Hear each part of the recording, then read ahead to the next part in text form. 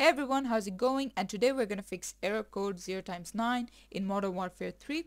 So first thing you can try is restarting your PC, because a lot of time that is the issue. If that doesn't work, then what you can do is just head over to view network connections right over here, and then if you're either on Wi-Fi or Ethernet, whichever one is connected, you want to right click on that, go to properties, and then you can see Internet Protocol version 4. Double click on this one, and then if this is selected, you want to select this, and at first try 8.8.8.8, after that 8.8.4.4, and then press OK.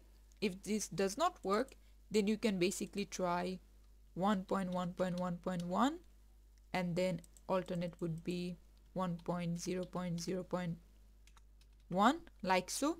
Press OK, and either of this should work. Next thing you can do is whichever graphics card you're using, let's say Nvidia, we head over to GeForce Experience, and then in drivers you'll see that if your GPU is updated or not. If not, then update it, and yeah, this is how you can do it. Thanks for watching. Please leave a like and subscribe for more tutorials like this, and I'll see you guys in the next one.